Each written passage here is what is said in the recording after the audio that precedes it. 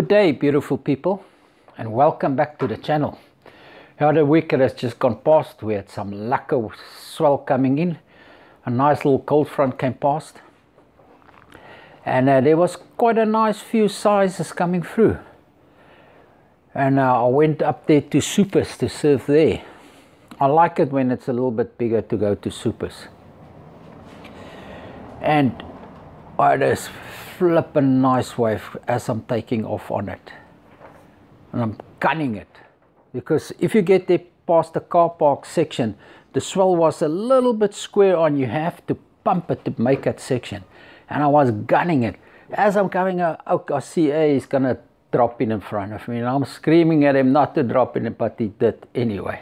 As he dropped in, I wanted to straighten out, and then I see he's pulling out, and I wanted to come back, but by then, now I already commit going out. As I'm coming in, you lost that.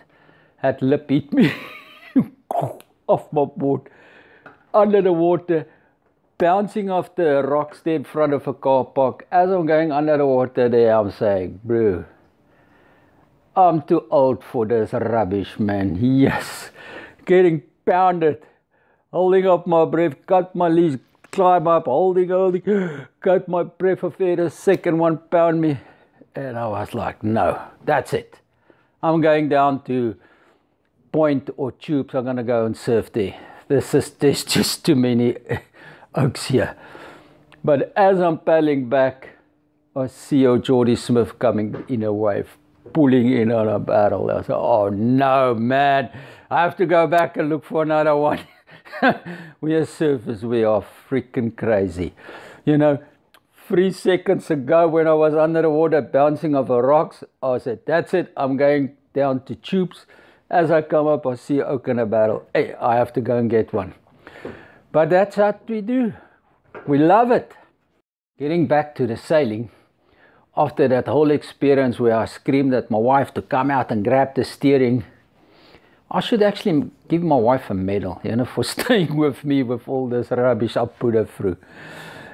We got out there, and now the Southwester still had a day or and a half left of strength in it. So I started going across the Mozambique current. But now I made my way towards, I wanted to go then at that time to Janjanova, and from there up to my yacht.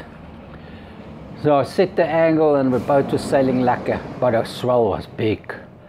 And that evening the swell started, the wind started dying, so it became lighter. And here we're going in a big swell.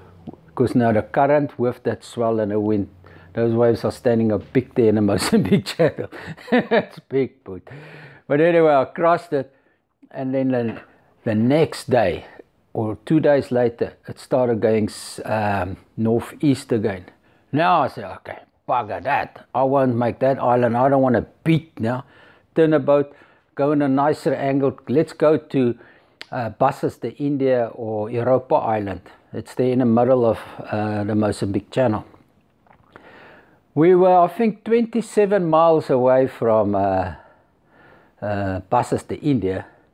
The wind changed again, and I started getting now into the southeast straits. It's coming up the Madagascar coast. Now, obviously, I'm not going to beat another day or half towards Bassas de India.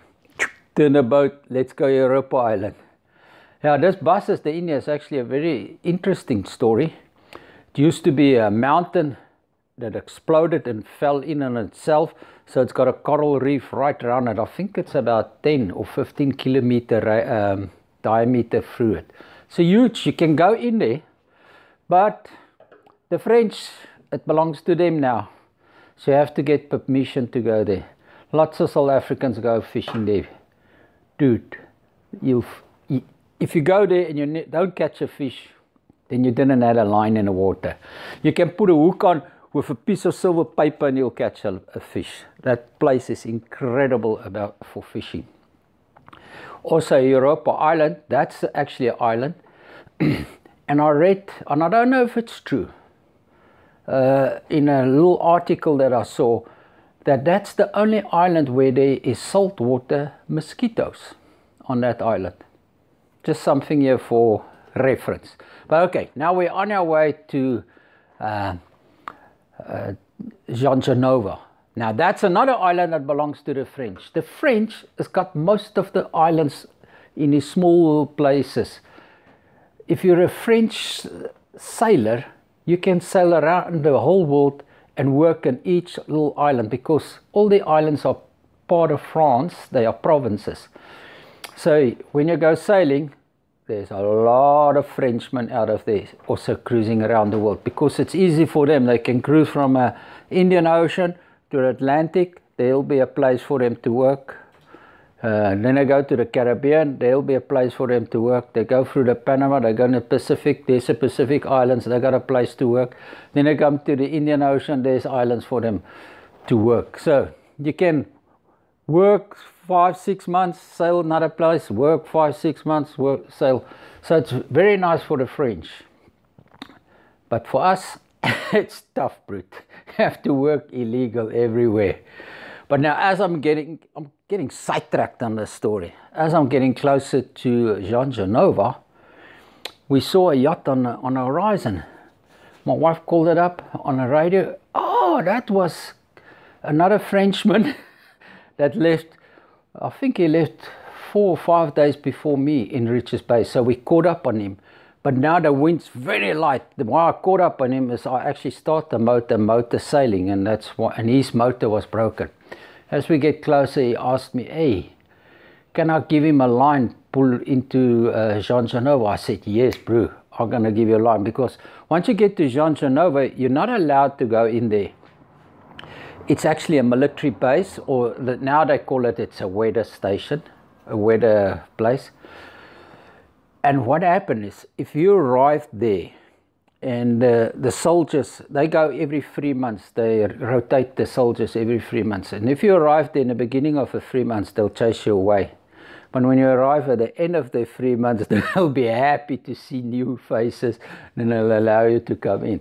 That's what that Frenchman told me. I don't know if it's true, but he called them up on the radio and they said, yes, we can come in. What a festival that was. That's for next week. And how my little dinghy got destroyed on that island. See you guys in the water. Keep the stone. Bye.